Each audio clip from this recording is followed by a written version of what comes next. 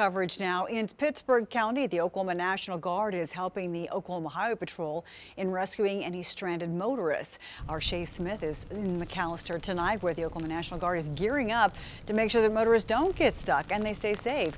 Shay, fill us in on the conditions there. Yeah, Karen. So as you said, I'm in McAlester and I am right off of Highway 69.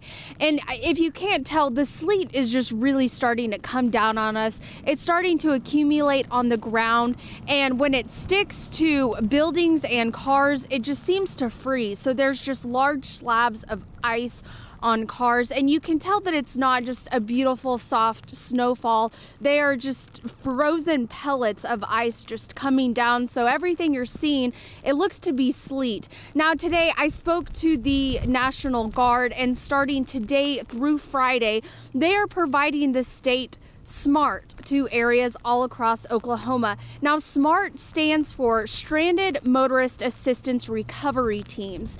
The teams will help OHP rescue drivers who get stuck in the storm, and the National Guard's equipment is able to handle more hazardous road conditions than normal tow trucks.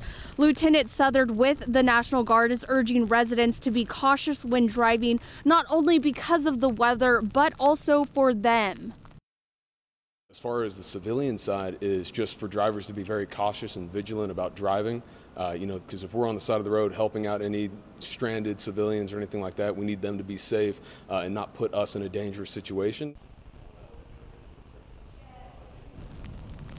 The National Guard says their priority is rescuing people and taking them to safety. They will also move any stuck or stalled vehicles from the roadway. However, guardsmen will not recover any vehicles that are not in the roadway. Other SMART teams will be working in Claremore, Durant, and Miami. We'll have more winter weather coverage for you just after this break. Live in McAlester, Shay Smith, 2 News Oklahoma.